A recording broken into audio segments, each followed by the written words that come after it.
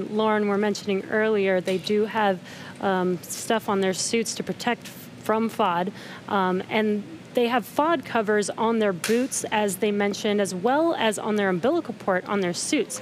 And that needs to be removed before they can ingress. Minutes. The crew has arrived at the White Room, and its ingress is in progress on schedule.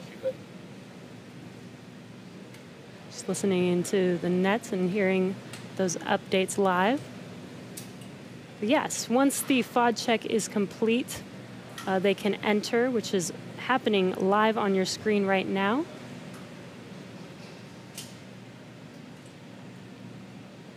And as they climb into Dragon, they will buckle themselves in and attach their umbilicals to their suits.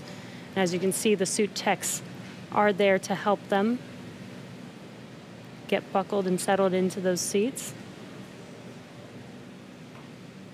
And as we mentioned earlier in the broadcast, the suit's primary function is to protect the crew in the event of a cabin depressurization. So the suits help keep them cool, as well as delivers nitrox in case there is a suit depressurization.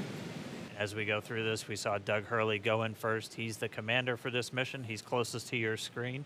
And then Bob Bankin's just next to him, and they're going to get some assistance from these suit techs as they get in. There are 4 seats inside of Dragon for these missions, and they are numbered 1 through 4 if you're looking from the perspective of the suit techs inside the hatch, going from right to left.